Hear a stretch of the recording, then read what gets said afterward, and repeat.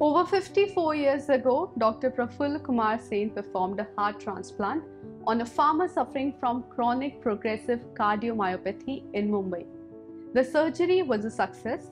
However, within 3 hours of the surgery, the patient died of heart failure.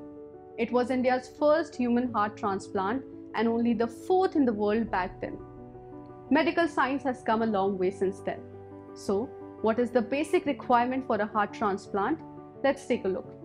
Contrary to belief, patients with diabetes, hypertension, and even hepatitis can donate organs. There is no age bar for organ donation.